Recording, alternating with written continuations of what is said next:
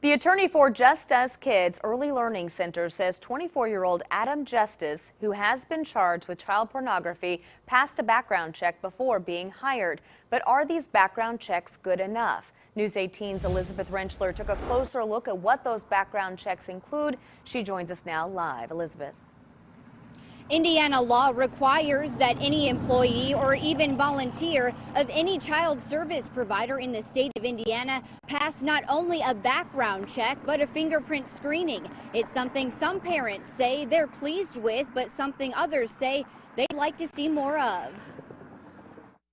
When a background check was run on 24-year-old Adam Justice back in 2012, it came back clean and clear. Those came back with the approval and no problems. But that's all changed for the former Just Us Kids employee. Monday, Justice was charged with 3 counts of possession of child pornography and 3 counts of child exploitation. It's something Just Us Kids attorney Wayne Zolkowski says they never expected. Obviously, again, it was a complete surprise because these are new charges. These were things that were just brought recently, and up until Sunday morning, we had no idea anything inappropriate was happening with our employee. Indiana law states that employees and volunteers of any child care facility are required to pass a national background check and fingerprint screening. Providers are also required to do a local limited background check every year, which Zolkowski says Just Us Kids abides by. But is a background check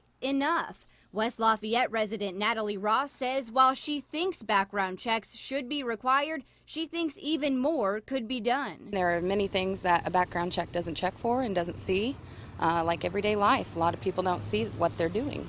But others, like Kevin McIntyre, believe not much more can be done without violating others' constitutional rights. You can nitpick and say, well, it's a daycare job. You know, you should be able to dig into somebody's life further. But the thing is, I mean, that's what the Constitution's there for, is to protect people from that kind of stuff. It's catch-22. Tekoa Guesswine has friends whose children attend Just Us Kids, and while she's never had an experience with the Early Learning Center, she says she believes they acted appropriately. Of course, I'm worried about the people that he's been exposed to this year. However, I think the school did everything they could have done, considering. Zolkowski says outside of a background check, Just Us Kids also has its own safety procedures in place. Those include always having doors to every classroom open and never leaving a teacher one-on-one with a student. Wayne Zolkowski says they had full attendance here at Just Us Kids today, and many parents we spoke with after that parent-teacher conference last night say despite what Adam Justice did, they will still keep their kids enrolled at the center. Reporting live in West Lafayette, Elizabeth Rentschler, News 18.